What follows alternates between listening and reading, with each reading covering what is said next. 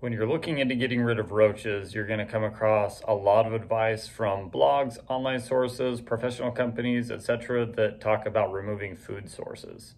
It's easy to think that the purpose of this is to starve the cockroaches, which then can be frustrating if you think that you're being assigned the task of killing them through starvation.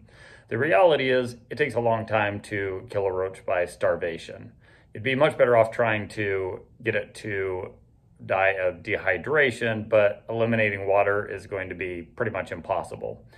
The main reason you want to have those food reductions, whether it be grease on the cabinets or crumbs behind the fridge, anything like that, or things that have fallen down in the stove or oven area, those are things where they're going to rely on that food rather than going to the baits that will kill them.